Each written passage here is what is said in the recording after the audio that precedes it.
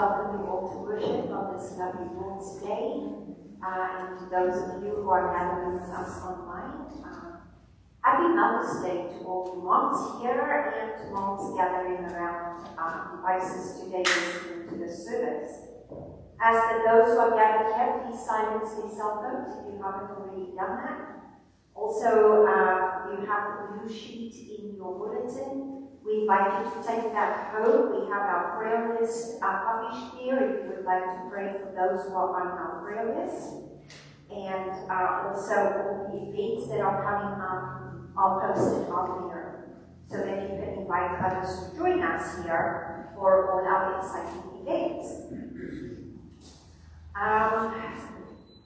As far as the service is concerned, again, we do have gluten-free wafers available. Just indicate if you need them. If I'm not already aware that you have gluten-free wafers. There will be no Sunday school today after church. Also, May 15th, please mark that date. That's next Sunday. We will be having our special congregation meeting. We only have one item on the agenda, and that is our parking lot repairs and the cost of that. So please, if you can be here next Sunday, for those of you who are gathered around the devices at home, we would appreciate able bodies here so that we can vote and decide what to do with our parking lot, which has become unsafe in many areas. Save the date, July 18 to 22nd. Mandarin Lutheran Church is making waves. Yes, see how I got that in there. We are having BBS that it will be the first BBS that we've had since I got here, but apparently we have not had BBS in quite a while, so we are excited about that. However, we need some ministry partners to make it happen.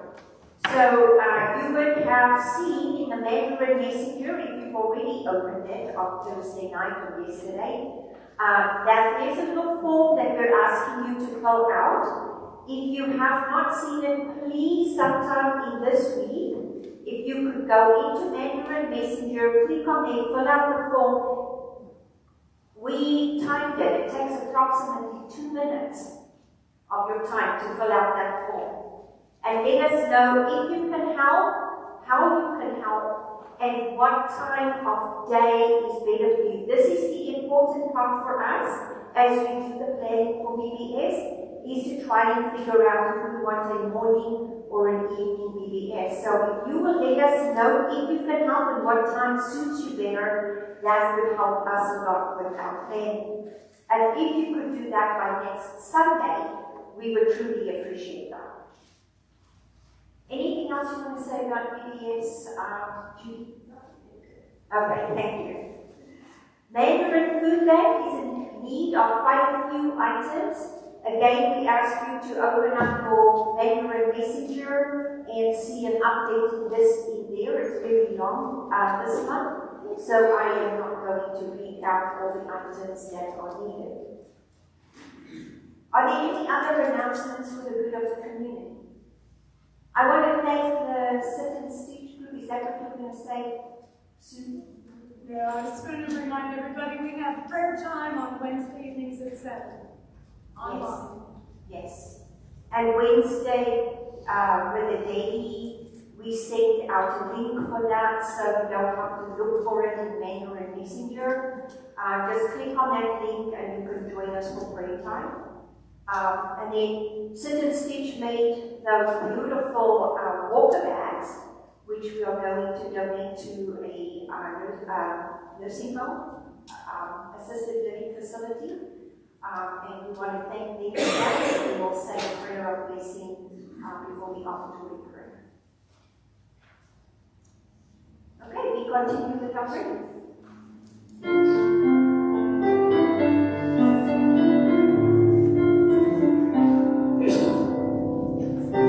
Amen.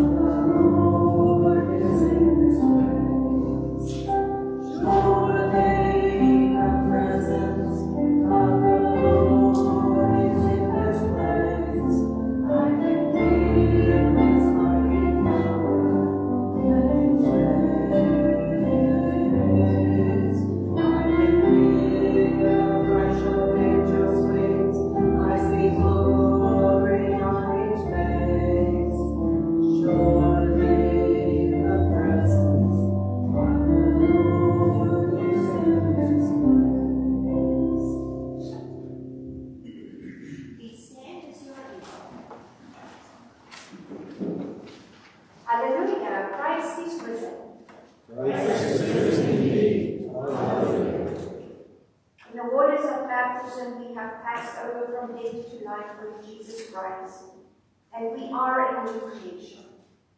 For this saving mystery and for this water, let us bless God who was, who is, and who is to come. We thank you, God, for your river of life flowing freely from your throne, through the earth, through the city, through every living thing. You rescued Noah and his family from the flood. You opened wide the sea for the Israelites. Now in these waters you flood us with your mercy, and our sin is drowned forever. You open the gates of righteousness, and we pass safely through. In Jesus Christ you calm and troubled waters. You nourish us and enclose us in safety. You call us forth and send us out. In lush and barren places you are with us. You have become our salvation. Now breathe the promised water and awaken your church once more. Claim us again as your beloved and holy people. Quench our thirst, cleanse our hearts, wipe away every tear.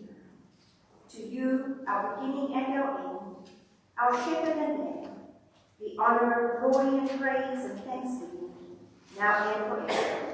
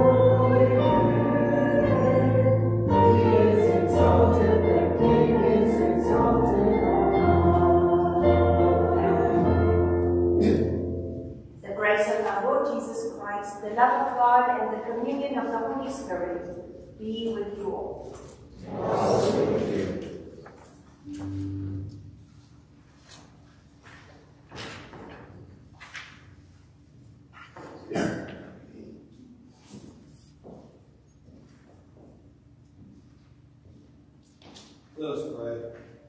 O God of peace, you brought again from the dead our Lord Jesus Christ, the great shepherd of the sheep. By the blood of your eternal covenant, make us complete in everything good, that we may do your will and work among us all that is well-pleasing in your sight. Through Jesus Christ, our Savior and Lord, who lives and reigns with you in the Holy Spirit, one God, now and forever. Amen. You may be seated. At this time, we have one little one who maybe wants to come up before this time. No? Yes. You can try, okay. So let's sing the third verse of this little light of mine and invite the children to come forward.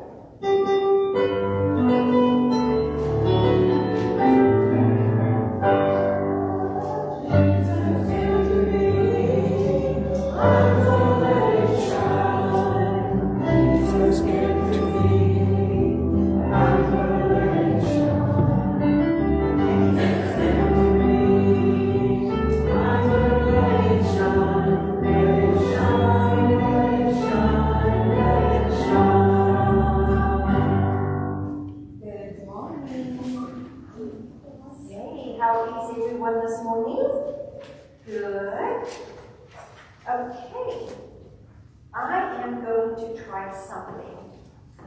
I should have had a table here. But I was going to do some arm wrestling. What's her name? Charlotte, do you want to arm wrestle with me? Yeah? You want to come here? Yeah? Bridget, do you want to arm wrestle with me? Okay, come. We're supposed to kind of like raise our arms and then try and push it over, right? Okay, let's go. Can you push me over? Oh,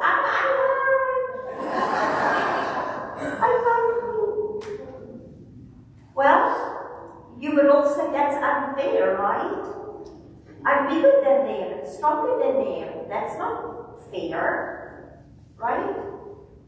Well, today in our lesson, we're going to talk about, the lesson says that we are in God's hands and no one can snatch us out of God's hands.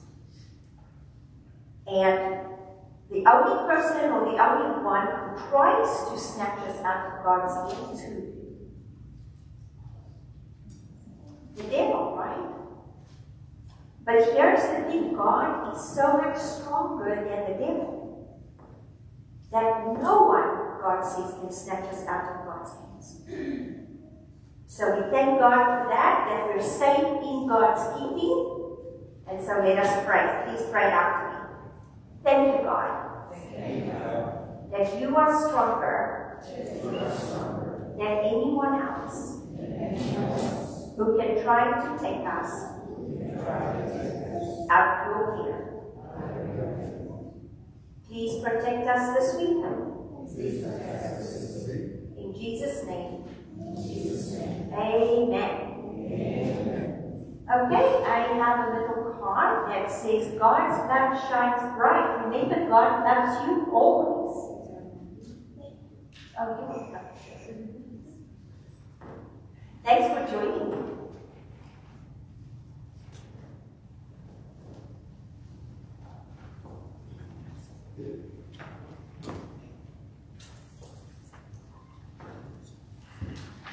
Good morning. The first reading is a reading from Acts. Now in Joppa there was a disciple whose name was Tabitha, which in Greek is Dorcas. She was devoted to good works and acts of charity. At that time she became ill and died. When they had washed her, they laid her in a room upstairs. Since Lydda was near Joppa, the disciples, who heard that Peter was there, sent 2 men to him with a request. Please come to us without delay. So Peter got up and went with them. And when he arrived, they took him to the room upstairs. All the widows stood beside him, weeping and showing tunics and other clothing that Dorcas had made while she was with them. Peter put all of them outside, and then he knelt down and prayed. He turned to the body and said, "Tabitha, get up." Then she opened her eyes, and seeing Peter, she sat up. He gave her his hand and helped her up. Then calling the saints and widows, he showed her to be alive. This became known throughout Joppa, and many believed in the Lord. Meanwhile, he stayed in Joppa for some time with a certain Simon, a tanner. Word of God, word of life. Thanks be to God. The second reading is a reading from Revelation. After this I looked, and there was a great multitude that no one could count, from every nation, from all tribes and peoples and languages, standing before the throne and before the Lamb, robed in white, with palm branches in their hands. They cried out in a loud voice, saying, "Salvation belongs to our God, who is seated on the throne, and to the Lamb." And all the angels stood around the throne, and around the elders, and the 4 living creatures. And they fell on their faces before the throne, and worshipped God, singing, "Amen. Blessing and glory and wisdom and thanksgiving, and honor and power and might be to our God forever and ever. Amen." Then one of the elders addressed me, saying, "Who are these, robed in white, and where have they come from?" I said to him, "Sir, you are the one that knows." Then he said to me, "These are they who have come out of the great ordeal. They have washed their robes and made them white in the blood of the Lamb. For this reason they are before the throne of God and worship him day and night within his temple. And the one who is seated on the throne will shelter them. They will hunger no more and thirst no more. The sun will not strike them, nor any scorching heat. For the Lamb at the center of the throne will be their shepherd, and he will guide them to springs of the water of life. And God will wipe away every tear from their eyes. Word of God, word of life. Thanks be to God.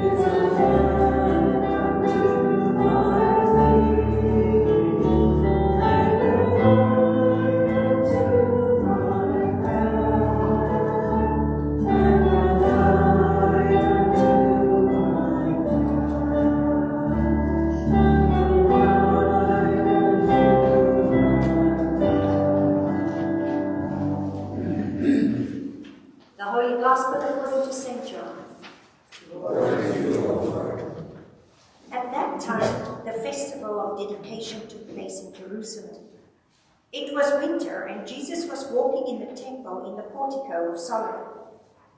So the Jews gathered around him and said to him, "How long will you keep us in suspense? If you are the Messiah, tell us plainly." Jesus answered, "I have told you, and you do not believe. The works that I do in my Father's name testify to me. But you do not believe because you do not belong to my sheep. My sheep hear my voice. I know them and they follow me. I give them eternal life and they will never perish. No one will snatch them out of my hand. What my Father has given me is greater than all else, and no one can snatch it out of the Father's hand. The Father and I are one." The Gospel of the Lord. Praise to you, O Christ. You may be seated.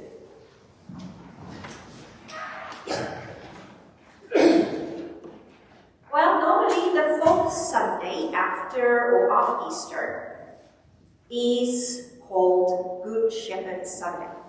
But that's today. Can you believe it? The fourth Sunday after Easter already. When we consider Jesus' claim to be the Good Shepherd, which he makes in verse 11 of this passage that we read, we would picture perhaps a scene with green grass and flowing stream, much like is depicted in Psalm 23. And I guess it's a valid image.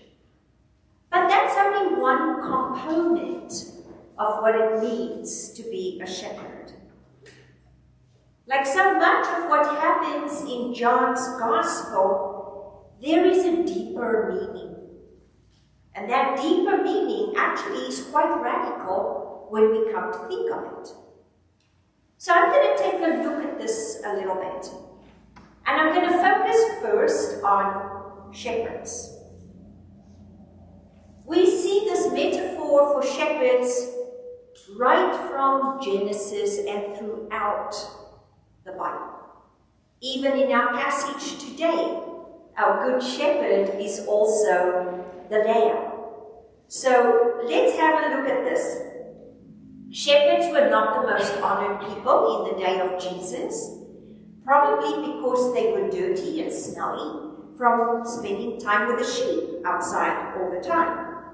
Some of them were perhaps even rowdy and crude. But the two greatest heroes of the Hebrew Bible were shepherds. Remember Moses? Moses was living in exile from Egypt, tending the flocks of his father-in-law Jethro in Midian, when God called him back to Egypt and demanded the liberation of God's people from Pharaoh. The other great shepherd that we think of is the one who wrote the Psalm 23, right? David. We know the story of David, how David was tending the flocks of his father when Samuel the prophet came to anoint one of the boys' sons to be the next king. And even though David was the youngest of 8 brothers, Samuel would not start the celebration until he arrived. So when referring to himself as a shepherd, Jesus is following close on the heels of these giants of the Jewish faith, and thereby our faith. But rather than just a reference back to the great figures of the Bible, the image or analogy of the shepherd is found throughout Scripture. As I said, way back in Genesis, we see that God is referred to as a shepherd. In Genesis, Jacob describes God as the one who has been my shepherd all my life to this day. Think about that for a moment. God had led Jacob's journey as he would shepherd a flock of sheep, tending for him, caring for him. God, as the shepherd, also uses humans to shepherd God's flock, God's sheep. And so in 2 Samuel, we see the scriptures refer to the tribal leaders that led God's people also as shepherds. Later, the kings of Israel were called shepherds of God's people, the people of Israel. The only thing is that the kings often failed to tend to their subjects. In Ezekiel 34, the prophet is told, prophesy against the shepherds of Israel. The Lord accuses these shepherds of feeding themselves instead of feeding the sheep. And God accuses them of letting the sheep become scattered, rather than them, the kings, searching and seeking for the sheep. God therefore states that he is against the shepherds. And then makes an amazing promise.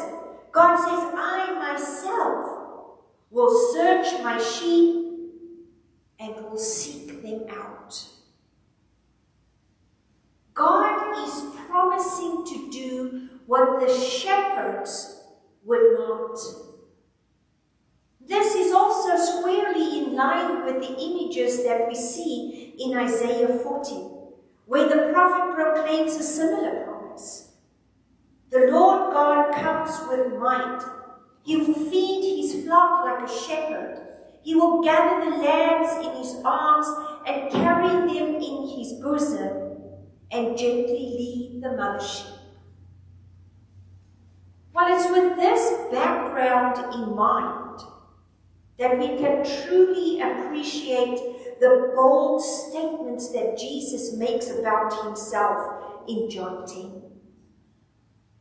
If Jesus is the good shepherd, who gathers the sheep together, who lays down his life for the sheep, who saves the sheep, unlike the hired hand who runs away in the face of danger, if Jesus is claiming all of this about himself,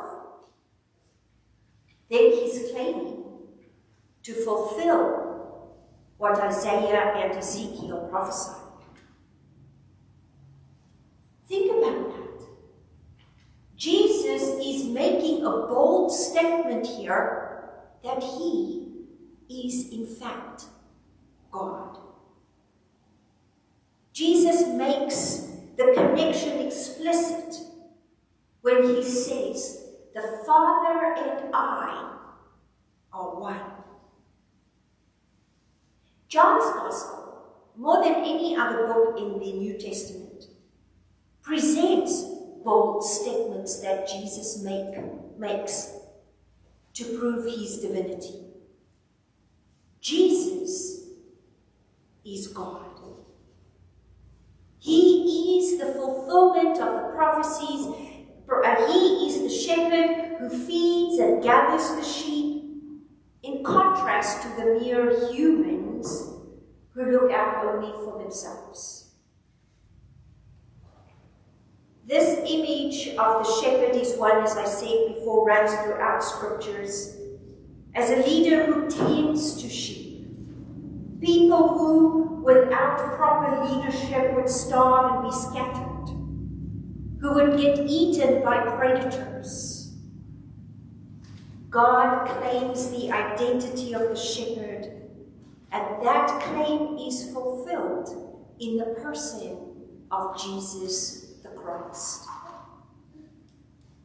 Okay, so now we have our good shepherd, right? But a shepherd has to have sheep to be a shepherd.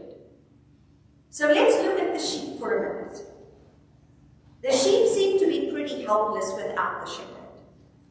I don't have a lot of experience with sheep, but I do remember days back in South Africa when we would go and visit on the farm of an aunt and uncle of mine who had sheep. It was fun, especially in spring when the little lambs were born and you see them skipping along and hopping and careless, joyful. It was a delight. They were hopping around their mothers without a care in the world. And I think it brings us back to this imagery of Psalm 23. The Lord is my shepherd, I shall not want. He makes me lie down in green pastures. He leads me beside still waters. Now I know this is a popular psalm to be read at funerals. And I think it's because of that one verse that says, that refers to the valley of the shadow of death. The thing is that most times we read it as the valley of death. So even though I'm passing through death, I know God is with me, and that is true. But that's not what this psalm says.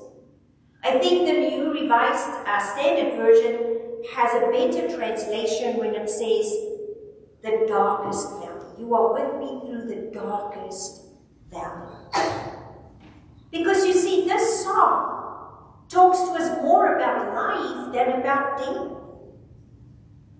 In our gospel passage today, Jesus says, my sheep hear my voice. I know them, and they follow me. That's how you tell the sheep of Jesus' fold from the sheep of a different fold. I went on YouTube, because in my research it said you could go to YouTube and see these things. So I went on YouTube and looked at some videos of sheep farms. And they did this thing on there where someone would call the sheep and the sheep don't respond, and then the shepherd, the farmer whose voice they know, calls them, and suddenly they all perk up and they follow the shepherd. It's cute. You should go on there and see it. They really do know the voice of the farmer and can distinguish from the voice of the farmer from another voice. They listen to one and ignore the other. Guess what? We don't like being called sheep, but we do that too. We have that option as well. There are plenty of voices in our world that call out to us today, and we could choose to follow any one of them. But there is only one voice that leads to life. It is said that we experience grace in three ways. First, there is prevenient grace. That is that God loves us all, and we are all invited into God's family.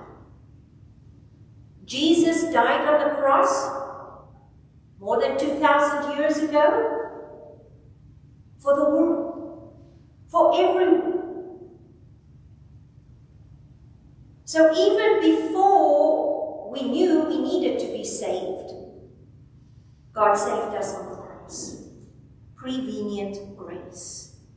We can liken this to the voice of the shepherd calling out to us even before we know which flock we belong to. Then there's justifying grace. This is the grace that enables us to follow, to hear that one voice and to follow that voice. That is when we encounter the cross, where Jesus provided for our salvation, and we accept the gift of grace. That's justifying grace. And then there's sanctifying grace. This is the grace which enables us to continually hear our true shepherd's voice, even in the midst of our daily turmoil and chaos. This is that voice of the Holy Spirit that speaks to us and draws us always into the ways of God. So then, we have a choice. We can hear and follow the voice of the false shepherds that Ezekiel prophesied against. These voices that lead to death. Those shepherds, he says, only fend for themselves. Another choice we have is we can hear or follow our own voice. I know better than anyone what's good for my life. Right? Well, this gets us into trouble. This scatters us. But if we want to be like those lambs in the pasture that are skipping without a care in the world, then we need to follow that one true shepherd. Because it is only in the care of that one true shepherd, God our Father, Jesus the Son, and the Holy Spirit, that we will be able to live our lives in abundance. Following the voice of Jesus leads to eternal life, but also to a better life in the here and now. Let's face it, we all find ourselves from time to time in a dark valley. But our shepherd is with us. This is the good news that we have today. That our shepherd has a rod and staff to comfort us, to protect us. Again, I want to say Psalm 23 is not about death. It's about having abundant life under the care of the shepherd, both in good times and in bad times. Jacob experienced God as his shepherd, leading him throughout his life. Way back in Genesis, then, we are given a glimpse of this relationship that believers are called to have with their shepherd. The Bible teaches us that yes, our relationship with God can go haywire in a variety of ways. First, it's because we listen to the wrong voices. who distort our belief in Jesus Christ, who drown out perhaps the voice of the one true shepherd. So we have to be careful what voice we listen to. We can also ignore the voice of the shepherd and go our own way. As I said, we have that belief sometimes that we know what's best for our lives. Often, parents pray for their children who have gone astray. But here's one of the things that I have found to be true. The shepherd is the pursuer. The shepherd is the one who leaves the 99 and goes and seeks the lost sheep. Parents, today, I want to encourage you. Don't give up on your little sheep. Even if they are wayward, even if they have strayed away, don't quit on them. Seek them out. The Good Shepherd continually calls out to the lost sheep. And you know what? In time, the sheep will hear and respond. And then we have this great promise in John 10 that I spoke of in the children's sermon. The shepherd tells us that no one can snatch us out of God's hands. No one.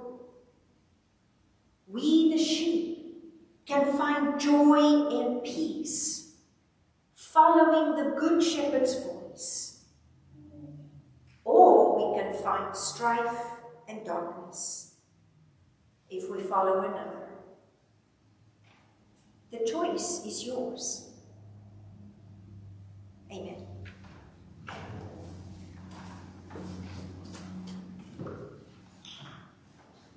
Please stand as you are able and we sing in response to the Lord's Prayer.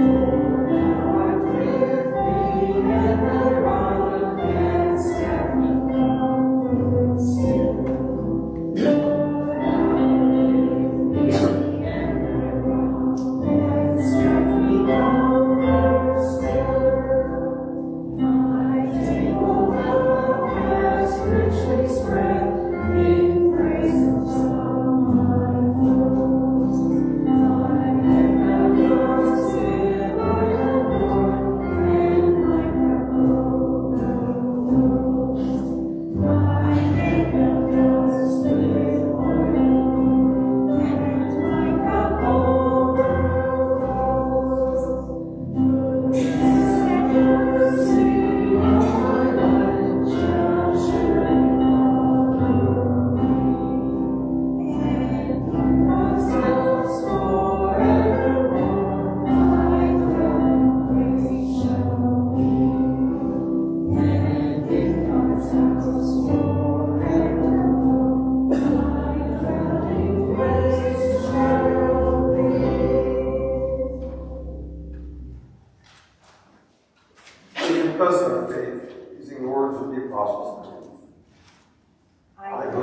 God, the Father Almighty, creator of heaven and earth.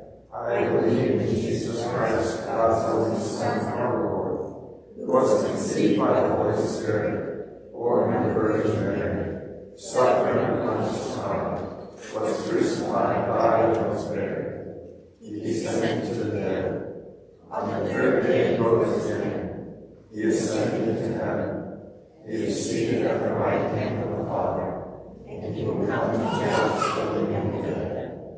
I believe in the Holy Spirit, the Holy Catholic Church, the communion of saints, the forgiveness of sins, the resurrection of the body, and the life everlasting. Amen. Set free from captivity to sin and death, we pray to the God of resurrection for the church, people in need, and all of creation.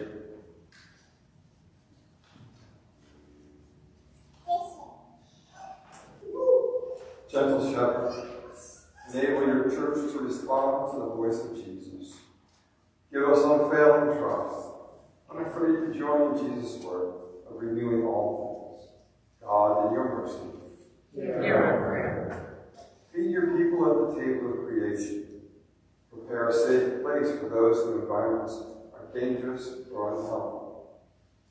Especially Betty Bursey, Brenda, the Kelly family, Charlotte Lester, Chris, Chuck Swain, Dave, Deborah, Dick, Doc Roberts, Don, Dustin and Cindy Darby, Edson, Shante, and Sakila, Esther Lopez Gomez, Greg, Hal, Halloween, Leah, Martha Rasmussen, Melissa, Philip, Ron Smith, Ron Spencer, Roy Hatton, Scott, Steve Rasmussen, Sue Brown, Thomas Alford, Tim, and the people of the Ukraine.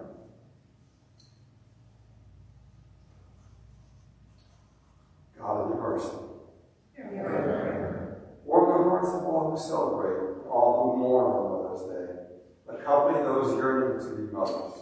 Help us to heal from broken family relationships, and open us to receive your nurturing love. From all who serve mothering roles in our lives, God in your mercy.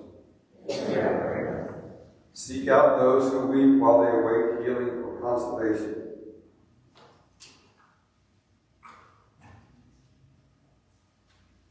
Set people in their path who can provide the care they need and wipe away every tear from their eyes. God in your mercy. Inspire the words of prophets and saints to employ innovative imagery to stretch our understanding. Send Christ to instruct us with motherly care. God in your mercy. Enfold us in the great multitude of saints from every nation, from all tribes and peoples and languages. Wash us in your saving grace every day, guiding us to your waters of life. God, in your mercy. In your mercy, O God, respond to these prayers and renew us by your life-giving Spirit. Through Jesus Christ, our Savior. Amen. The peace of the Lord be with you always. And also with you. Let us share that peace with those around us.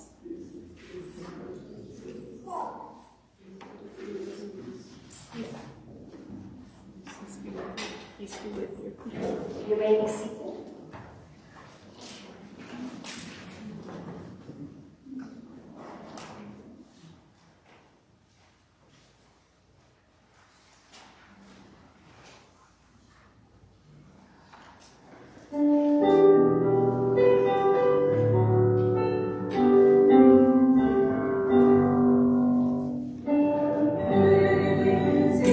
Praise,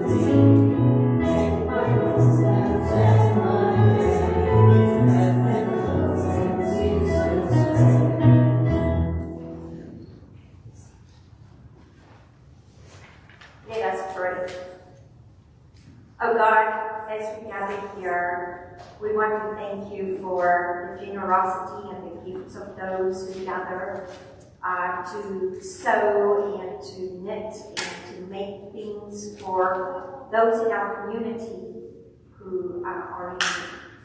We want to ask that you bless them and that you will continue to use their skills and their talents to bless others. But today we also want to pray and ask that those who will be receiving these gifts will be blessed and that they will remember when using these gifts that they are loved. May they experience your love through these gifts and through those around them. We ask this in Jesus' name. Amen. Let us pray. Living God, you gather the wolf and the lamb to feed together in your peaceable reign, and you will welcome us all at your table. Reach out to us through this meal and show us your wounded and risen body, that we may be nourished and believe in Jesus Christ, our Savior and Lord. Amen. The Lord be with you. And also with you. Lift up your hearts. We give thanks to the Lord. Let us give thanks to the Lord our God. It is right to give our thanks and praise. Holy, mighty, and merciful Lord, heaven and earth are full of your glory.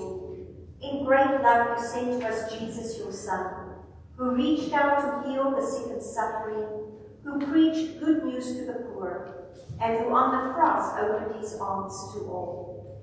In the night in which he was betrayed, our Lord Jesus took bread, and he gave thanks and broke it and gave it to his disciples, saying, "Take and eat. This is my body given for you. Do this for the remembrance of me." Again, after supper, he took the cup, and he gave thanks and gave it to them to drink, saying, "This cup is the new covenant in my blood, shed for you and for all people for the forgiveness of sin. Do this for the remembrance of me.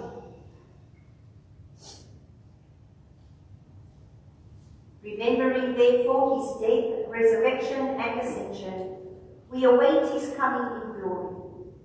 Pour out upon us the spirit of your love, O Lord, and unite the wills of all who share this heavenly food, the body and blood of Jesus Christ our Lord, to whom with you and the Holy Spirit be all honor and glory now and forever. Amen. Gathered into one by the Holy Spirit, let us pray as Jesus taught us. Our Father in heaven, hallowed be your name. Your kingdom come, your will be done on earth as it is in heaven. Give us today our daily bread. Forgive us our sins as we forgive those who sin against us. Save us from the time of trial, and deliver us from evil. For the kingdom, the power, and the glory are yours, now and forever. Amen. The risen Christ dwells with us here. All who are hungry, all who are thirsty, come. Thanks be to God. You may be seated.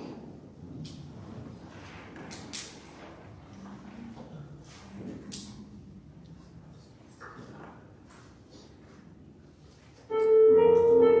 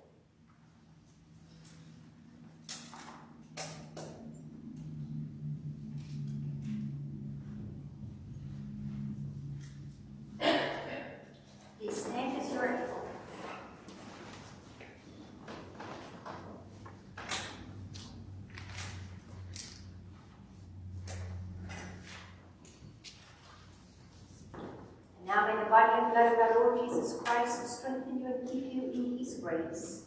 Amen. Let us pray. We give you thanks, generous God, for in this bread and cup we have tasted the new heaven and earth, where hunger and thirst are no more.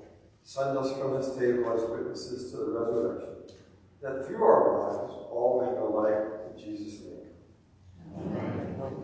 God, the author of life, Christ, the living cornerstone, and the life-giving spirit of adoption, bless you now and forever. Amen.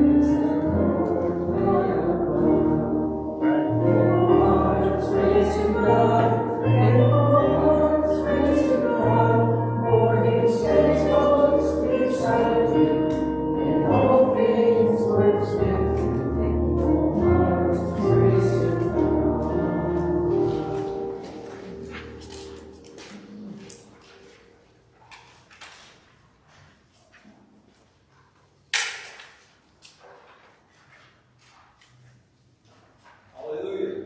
Christ is risen.